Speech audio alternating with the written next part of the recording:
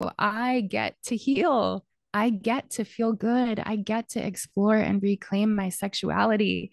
And something that I really want to emphasize for anyone listening is your sexuality, your desires, your orgasm, your wildness, your ugliness, your emotions, everything you could ever experience is divine and is a gift. Welcome to Love Magic Miracles. I'm Alina GG, and if you're a soul-led entrepreneur who wants to make a big impact in the world, you're in the right place. And if you'd love to weave feminine embodiment into your everyday and quantum leap every area of your business and love life to new heights, then plug into these conversations with these inspiring thought leaders and hit subscribe, comment, like, and share with someone you care about today. I currently call myself an integrative sex and embodiment coach and somatic intimacy educator. And you're also the host of the Sensuous podcast. What led you to this work in the first place? When I was really little, like from an early age, I was very sexually curious. And from a young age, I noticed, wow, if I rub my pelvis on my childhood bedroom carpet in this direction, it feels really good. What is this feeling? What is this pleasure? And I just had this natural, innocent curiosity about pleasure and about my own body and exploration. And at the same time, as I was exploring my body from a young age, I was also feeling so much shame and anxiety and guilt and fear because I was living in an environment in the US where sex is something that is bad and shameful and dirty and wrong and sinful. And we don't talk about that. And it was very much not a conversation. And so I didn't know it at the time, but every time you are touching yourself, like the feelings and emotions that you're experiencing as you are exploring your body, it's kind of being overcoupled together. So I was unconsciously associating my sexuality, my pleasure, my orgasm over time with the feeling of anxiety and guilt, shame, shutdown. And this feeling of, oh my God, I have to like get to orgasm or get to pleasure as fast as possible so I don't get caught. And a lot of people don't realize that unconsciously those feelings can follow us well into adulthood, into our intimacy relationships, and even our self pleasure. So I continued to grow up. And when I was in college, um, I had my first like big girl relationship partnership. And it was this, it definitely wasn't perfect, but we co created a relationship, a container where there was so much safety to freely explore. And so it was this huge sexual awakening. And there were also a lot of substances involved. And we just like spent a lot of time over the years at university just exploring our sexuality and our desires and our eroticism. And it just cracked me open to what's possible. And we had all of these just like cosmic, ecstatic, blissful experiences. And I was like, holy shit, this is what sex gets to be. And it was so beautiful and so healing to explore that in a safe container with another person. And so in university, I started studying women's and gender studies. And I envisioned a career ahead of me in international development. I thought I would go into nonprofit work specifically around women's empowerment, women's rights, reproductive rights, gender equity issues. Like that was kind of what I envisioned, national development work. I knew that I wanted to leave the US. I wanted to leave my little suburban New Jersey bubble and see the world and have experiences and just blast myself open to what's possible. So I only applied to jobs outside of the country. And the first job that got back to me was in Costa Rica. So I was like, fuck it, I'm going to Costa Rica. Just get me out of this bubble. So I moved to Costa Rica for this job. And it was in Costa Rica where synchronistically I found myself at this festival. And I went to this workshop that was all about Tantra and sacred sexuality.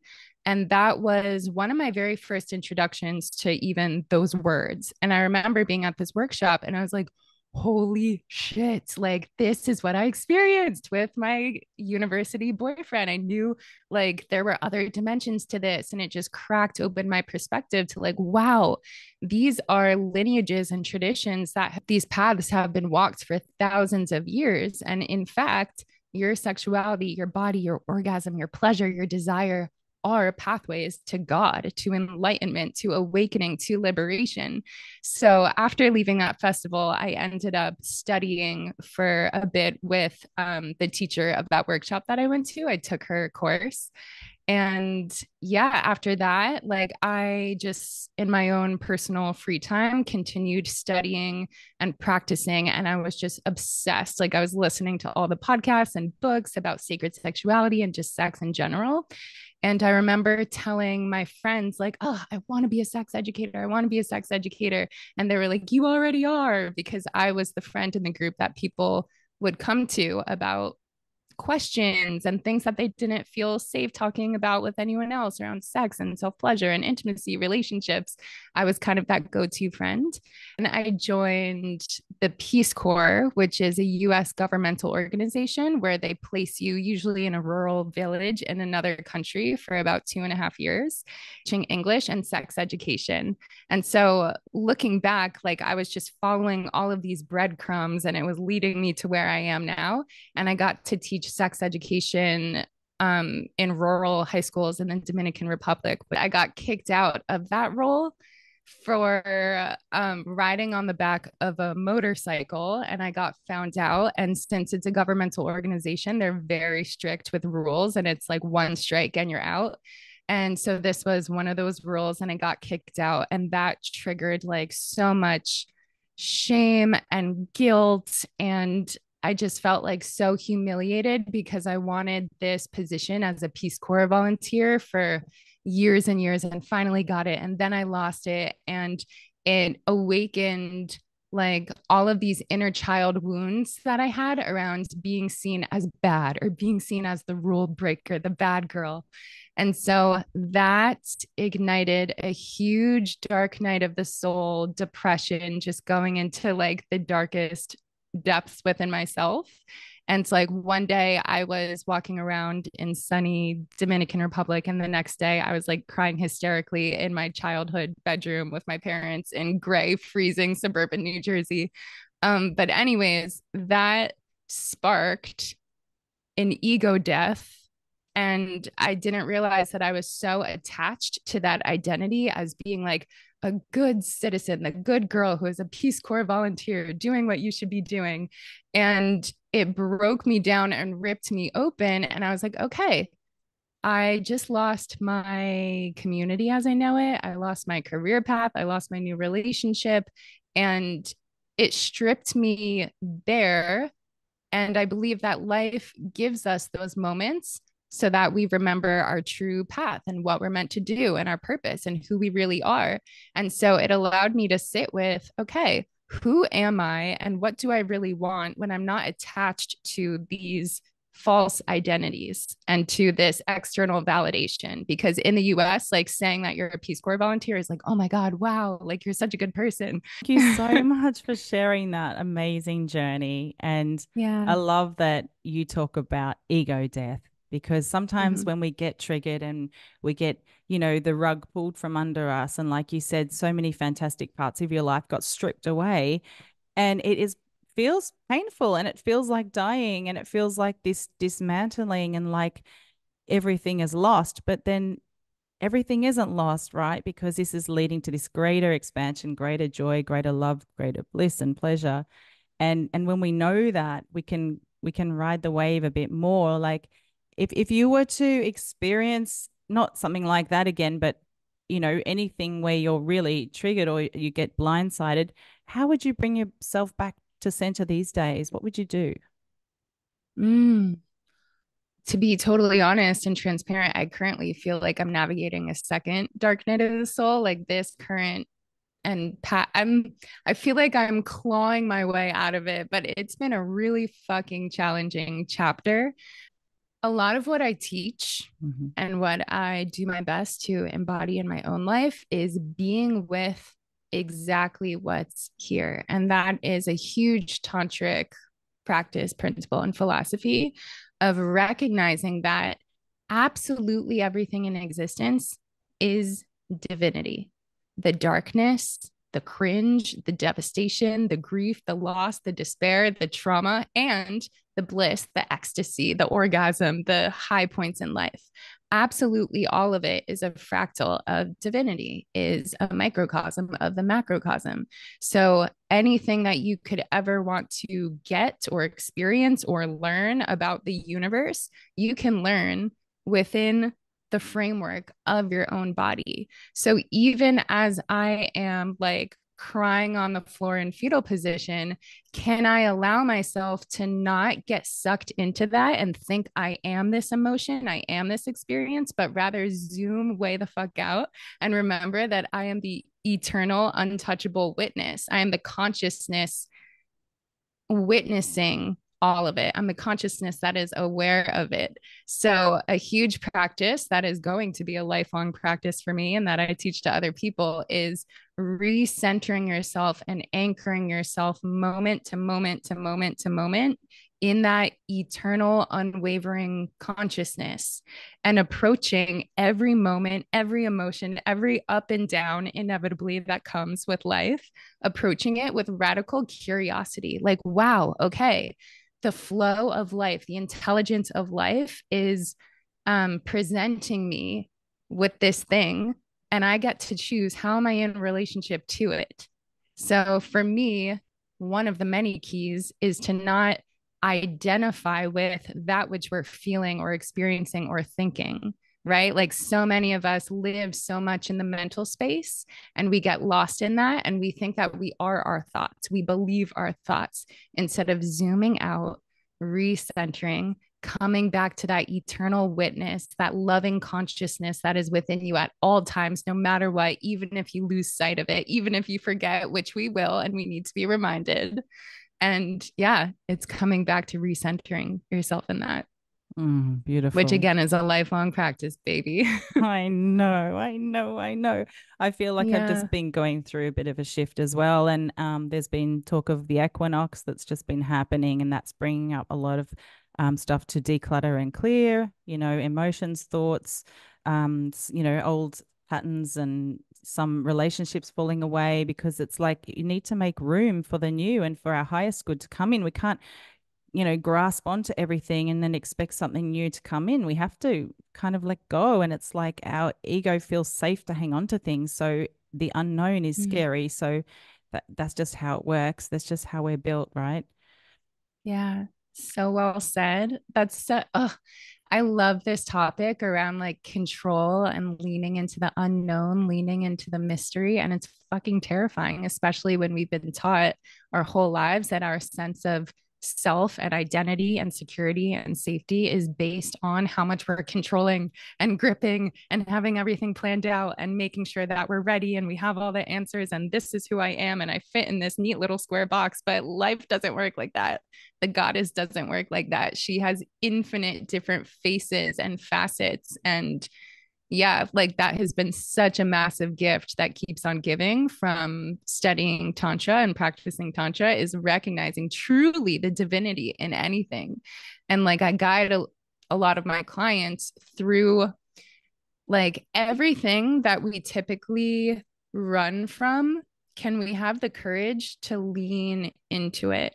So, like that pain, that grief, that fear, that shame, instead of thinking that it's something that's horrible and we have to suppress it and deny it and run away from it, can we have the courage to lean into it with curiosity and to even have the audacity to say, you are welcome here. I see you.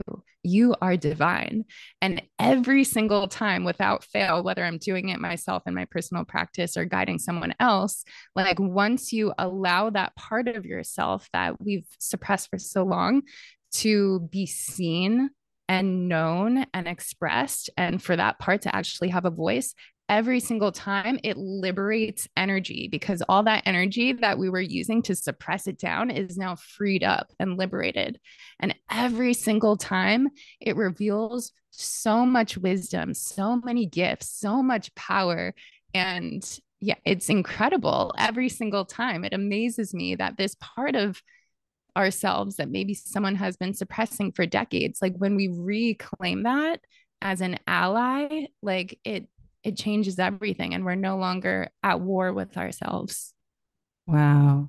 Is it possible to give me an example of an energy or a wound that we would want to push away, but that we Mm, could lean into, that we could reclaim? Can you give me a tangible example, please? yes, absolutely. Let me lean into the example that wants to be shared.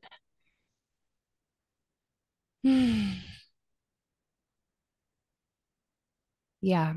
So a client comes to mind, many actually. So this is a common experience for a lot of women, including myself for a very long time, is feeling like we we are disempowered in our sexuality and our intimate relationships in the sense of we don't feel like we have choice. To me, an oversimplified definition of power and being in your power is feeling connected to choice. When we feel like we don't have choice, we feel disempowered and hopeless and um, codependent in a lot of ways. So I've worked with a lot of women who have experienced a lot of romantic relationships or even just casual sexual dynamics where they offered their body to another person, even though they knew their body was a no and they didn't really want it. And this, again, has been a huge part of my own journey of feeling like my body only exists to impress another person and please another person. And it's a performance, it's a transaction. That's how I related to my sensuality and sexuality for so long. And so if I was intimate with someone and I only wanted to kiss them, but they were going farther and further, I didn't feel empowered enough to speak up and say no because my sense of identity was so attached to I need to please you. I need you to like me in order for me to be safe and valuable and worthy and lovable and all of the things. So now, as adults, we become aware of these patterns and these parts of ourselves. And for example, if I guide a client to reconnect with that part of them who so badly just wants people to like them and wants to secure that sense of validation, connection, and attachment, even if it means sacrificing their authenticity and being true to themselves and honoring their truth, like every single time that part of them that wants the people pleasing and to secure the connection, it literally just wants to protect you. All of these parts that we think are bad and we want to get rid of, 9 times out of 10, if not usually 10 times out of 10, it's a part of you that's trying to keep you alive. It's this ancient primal part of yourself that thinks that you acting in this way and perpetuating this habit or this cycle in your life, it thinks that that equates to your own survival.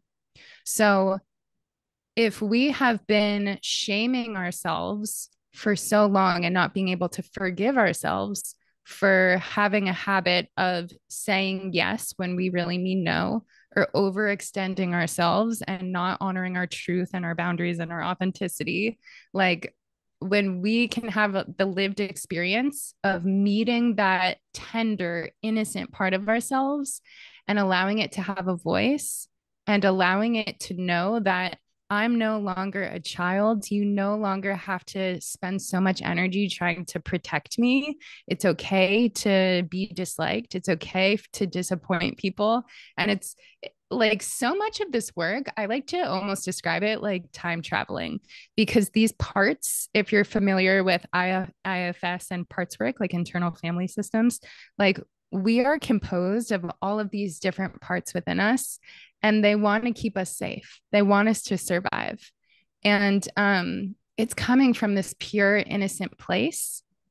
And those parts of you are almost like stuck in time. They're frozen in time and they're still relating to you as if you are a child who needs this extra protection. So, again, a lot of it is like time traveling and it's bringing yourself back to the present moment and it's showing your primal mammalian body. I am now in this present moment. Look around. I'm safe. I'm secure. I don't have to work so hard to protect myself and have all of these mechanisms. So it's by having that exploration and meeting these tender parts of ourselves that so badly want to protect us that allows us to have greater compassion for ourselves. And now that we're aware that these parts exist within us and we know their intentions, we know that they're trying to protect us, it's so much easier to recognize those parts and to recognize when they're in the driver's seat of our lives and our relationships so that we're breaking those cycles and we're not unconsciously repeating these intergenerational patterns. Wow. Yeah. Well said. Well said. That makes so much sense. And there's so much to unpack there. Let's say we're in a place now where we feel safe and we have an opportunity to connect within a sacred union, and we want to build those beautiful tantric experiences and that eros. What Mm. is something we can do with a partner to explore that deeper? My boyfriend wanted me to ask that question, by the way. Such a juicy I question. Thank you for know. asking. So, mm, I would suggest that people first build that relationship with yourself. The intimacy, connection, presence, tenderness, like relationship that we have with ourselves makes it so much easier for that to be the foundation that we show up to our external relationships. So, whether you are currently single or you have a partner or you have a lover, whatever your relationship status is, I would highly encourage everyone to have a solo practice of some kind, whether you call it a pleasure practice, a self love practice, just like creating a ritualistic time and space to be with yourself and to be with what's real and raw and alive, and to also explore your body, your pleasure, your desires, and your sexual energy. And that way, we're showing up to sex and relating with another person from this place of like overflow and deeper security instead of thinking that your sexuality only exists with another person. That's another huge thing, especially with women. I mean, with all genders. Like, we think that our sexuality only exists as a performance for another person, or if we're in a relationship. Otherwise, I don't have a sexuality. I don't have a sex life. And that's so far from the truth. There's so much that we can explore on our own. So practically, what this could look like is I'm a huge advocate for setting the space. Like, make the setting a sacred temple. What would it look like for your physical surroundings to be an altar to your pleasure, an altar to your sexuality, your body, your self love? And it doesn't have to be anything crazy. Like, especially if you're currently in a situation where maybe you don't have a private space, this could literally just look like lighting a candle, or maybe just tidying up and putting some things away, folding the laundry, putting down a nice blanket, playing some beautiful sensual music. Like, allow the physical environment to be an evocation of that which you're wanting to experience within yourself. This makes a huge difference, especially for people who, if anyone's familiar with the erotic blueprints, if you resonate with being highly sensual, then this will really help you to drop into your body when your external surroundings are inviting you into that. So set up the space, and music is also really helpful for this. Like, be conscious of the quality of the music. Something that is slow and maybe dreamy or sensual, something that again is an evocation of what you want to experience. And the built-in tools that I love to guide people through are breath, sound, movement, touch, and awareness.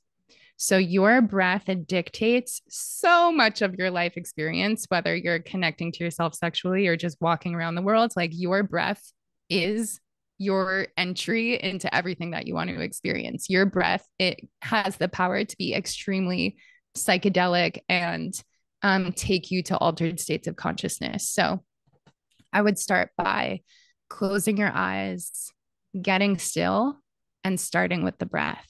So, breathing deeply in through the nose, sending that breath down to your lower belly, maybe to your pelvis, and exhaling fully and completely. And doing that for however long you need to just invite this sense of presence and relaxation, this sense of openness.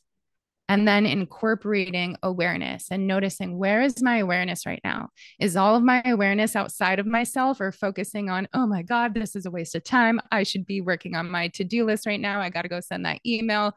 I regret saying that thing to that person the other day. And just being aware of where your thoughts, and using your breath and your awareness to like reel that energy back into yourself with every breath, feeling your energy like filling up your beingness instead of being scattered outside of yourself. And then just start to incorporate intuitively just some touch. Like, where do you want to be touched right now? Even if it's not sexual, like, do you want a nurturing touch, a therapeutic touch? Do you just want to have your hand on your heart and just connect with yourself that way? And you can also invite in, like I said, sound and movement. So, something I really love to emphasize is that even if you're doing a quote unquote self pleasure practice, allow your body to be your guide. So if it doesn't feel true and authentic for you to have a like explicitly sexual experience, do not force that. Like, allow this space that you've created, this container. You could set a timer for even 10, 15 minutes. That's fine. Allow it to be a space where the intention is for your body to know that it can trust you. So many of us like have forced our bodies into things that the body wasn't ready for. So allow it to be a space where you're following the lead of your body. What does your body want right now? And can you honor that and express that? So, yeah, starting with the setting that you are creating around yourself in your room, getting still, closing your eyes, connecting with yourself, taking some deep breaths, noticing, where is my awareness, focus, and attention right now? And can I bring that back into my own beingness, my own center, becoming more aware of the sensations that are here right now? And then allowing your body to take the lead. Like, if your body had full freedom, full permission to express in any way you want, how would you touch yourself? How would you sound? How would you breathe? How would you move? Like, just be open and curious to where your own body wants to take you. Um, and just one more thing, like, I also want to emphasize the importance of setting a container. Like, it can sound daunting for certain people to say, I'm just going to tune into my body and see how I want to feel. I don't know how the fuck like my body wants to be touched. I don't know. I've never done this before. So set a container by setting a timer for yourself, or maybe setting a playlist that is a certain length of time. And that allows your mind to settle and rest, because you know, okay, 10 minutes, 15 minutes, 20 minutes, and then it's done and I can go about the rest of my day. That, like, having that closed container allows the mind to soften and surrender, in my experience. Beautiful. Yes, women really need to feel safe to tap into their feminine, don't we? It's like Yes, number that's one. huge. Yeah. So that comes from doing these practices and connecting within, and then as we become more aware and more connected to our body and our breath, then that builds that sense of trust, doesn't it, within ourselves? So then we can honor our yeses and nos and start to speak our boundaries. And sometimes when we're speaking a boundary, it feels a little bit like it's unsafe, or we're vulnerable, or we're going to lose someone's love. But if we keep tuning in and honoring other people's boundaries as well, then I feel like that's a big step for humanity right now, right there. I couldn't agree more. I'm so glad that you brought up safety and trust, because that is a massive, massive, massive element for everyone. But I'll speak especially for women because I mostly work with women. And just like you said, like, your body will not soften, relax, surrender, open, melt into cosmic orgasmic bliss if you don't feel safe in your body. And a lot of us might say, like, I want to create more safety in my body. I want to create more relaxation or ease. And that's such a beautiful desire. And at the same time, like, it can almost feel like this vague, abstract concept that always feels just out of reach. So I really love to encourage people to bring it back to the body and the tangible physical world, and guiding people to feel like, okay, you want to create safety in your body. Let's tangibly, physically discover, what does that actually feel like in your body? So as someone's listening or tuning in right now, you could do it right now. Like, you could close your eyes, take some deep breaths. And if you're sitting, just bringing your awareness to the support beneath your body, feeling in your body, like, what is it like to be supported right now? What is it like to be held? Can I soften into that? Continuing to breathe and just gently bringing your awareness to wherever you feel a sense of safety in your body right now. And if you have no idea what that feels like, that's absolutely fine. Notice if you can find a part of your body that maybe feels steady, soft, warm, grounded. Maybe it feels bubbly or delightful or pleasurable or good. Just bringing your awareness to where in your body do you feel a good sensation, where you want to be.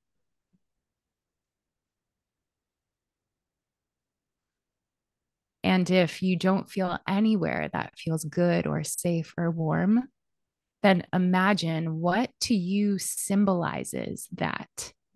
Maybe it's a tree, a river, a cloud, a mountain where you're completely alone and no one can access you. Like, what to you symbolizes safety? And just imagine that.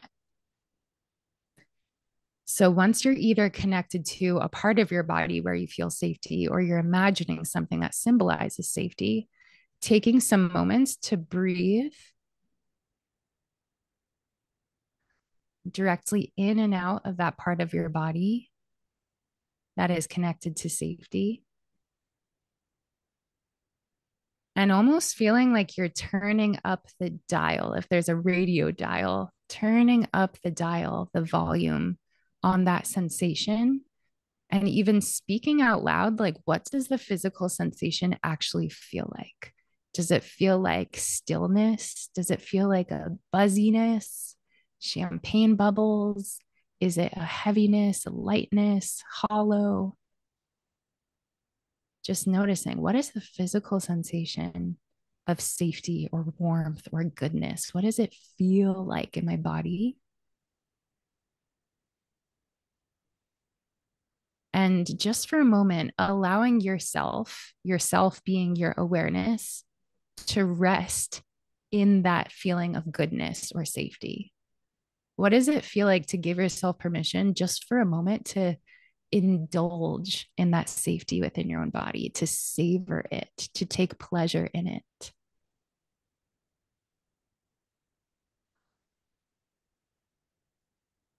And just taking some moments to imprint that feeling, that sensation into your body as a reference point. So, this is now an inner resource that you get to come back to, you get to cultivate at any time whenever you need it. And in your own time, just becoming aware of your body again, maybe bringing some stretching or movement, wiggling your fingers and toes,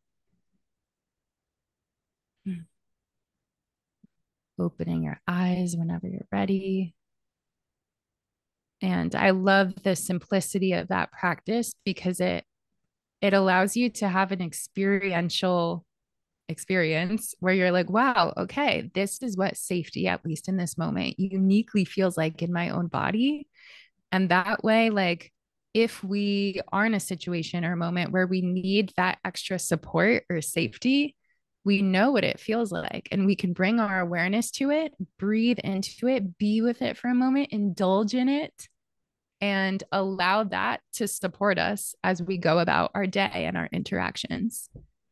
Mm, thank you so much. That's amazing. That I really felt my hands and my feet, um, and really like I was meditating and just, yeah, like I became a mountain or something. Yeah. Mm. So we are our own powerhouse, and it's all there. And yeah, we just need to remember ourselves and plug in, right? It's all within us. Yeah. Yeah. Yeah. And Mm, like the more we cultivate that within ourselves, the more aware we become of the ways in which we are unconsciously grasping for things outside of ourselves. And we don't realize it usually, but unconsciously, we're trying to get something from that thing, that situation, that achievement, that relationship, that identity. And underneath it all, we're trying to access a feeling or a sensation. So it's not that we want the thing that we think we want. We want how we think it's going to make us feel. So mm, noticing like, what is that sensation that I'm grasping for?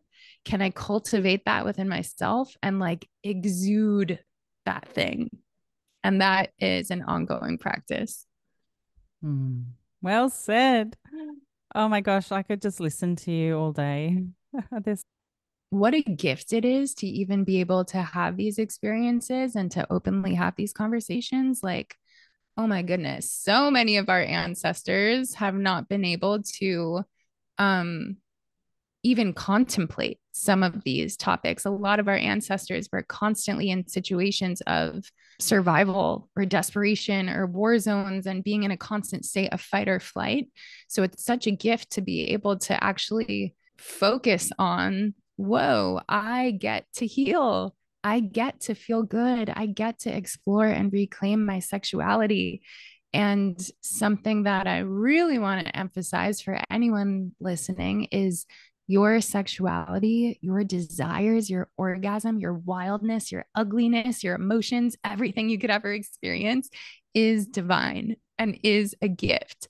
And the fact that it exists within you means to me that it belongs in this universe. I know a lot of us, I'll speak for myself, me, for a huge portion of my life, something I really struggled with was feeling like I didn't belong and feeling like I was the other or the outcast. And looking back now, reflecting in hindsight, I was unconsciously perpetuating those situations over and over because that was my sense of identity is like, I don't belong. You innately belong because you exist. To think that there's something wrong with you or bad about you or you are shameful is to say that God, Goddess, Divine, the universe made a mistake and fucked up with this one. And I just refuse to believe that as true. Like you exist in this universe, which innately means like a place was made for you here. You belong in the interwoven fabric of life and reality, which means that anything that you could ever experience internally, no matter how dark or cringy or shameful or whatever it is, that also exists in the universe. That also comes from divine creation. So, my invitation is to sit with that and feel into it and allow yourself to reclaim all of the parts of yourself that you have been taught are bad or wrong or shameful, to reclaim them as a core aspect of who you are, to reclaim them as another face of the divine, and to also like create spaces in your life where those parts of yourself can express. Because the more we suppress it, the more like tension and tightness and contraction we create in our bodies, our minds, our emotions, which are not separate. The more you like create ritualistically spaces to embody and express and feel your emotions, like the more you liberate that energy within yourself and also physiologically you're creating more openness, relaxation and ease, which leads to way better sex and orgasms as well. So yeah, the more we can be with those tender vulnerable parts of ourselves that we so badly for so long wished were different, the more power and wholeness and reclamation and just radiance you are innately creating in yourself. mm. Well, that's divine. Oh, so how can people work with you and find you? And what is Erotic Revival? Is that your main signature program? Yeah, thank you so much for asking. So, currently, I have one on one private coaching available. And also, as you mentioned, my signature group program, Erotic Revival. I also have lots of classes and courses on my website. I have a ton of epic freebies as well. I have a free course, free master classes. Now I'm doing single sessions and then longer term deep dive packages where you will not be the same on the other side in all the best ways. You will become more and more and more of your core, true, authentic, orgasmic self.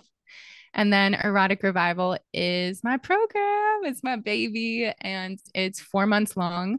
For this round, it's a hybrid of both. You receive private coaching and then also group coaching.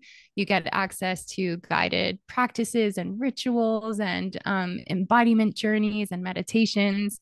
And it is a deep, transformative journey of awakening your true erotic self, awakening your orgasmic pathways and your pleasure pathways, expressing your liberated sensual wildness and your authenticity, and reclaiming your voice.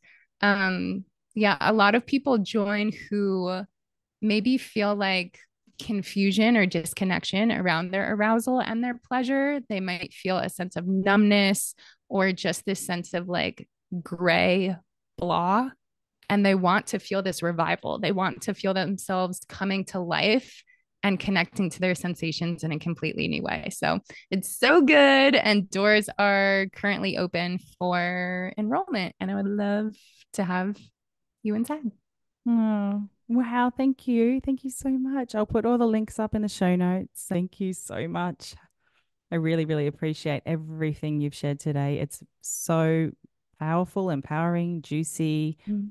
divinely feminine. You're divinely connected and you're serving from a really authentic, beautiful place. And that is so refreshing. And you just light up the screen. And thank you for being you and doing the work to get you here. Alina, thank you so much. And I just want to take a moment to honor you and this beautiful, powerful space that you've created, and the fact that you're having these conversations and putting yourself out there and putting these, yeah, these conscious conversations out into the world. Like, I know it's going to ripple out. And yeah, I just wish you and this platform nothing but the best. Thank you for Oh, having me. thank you.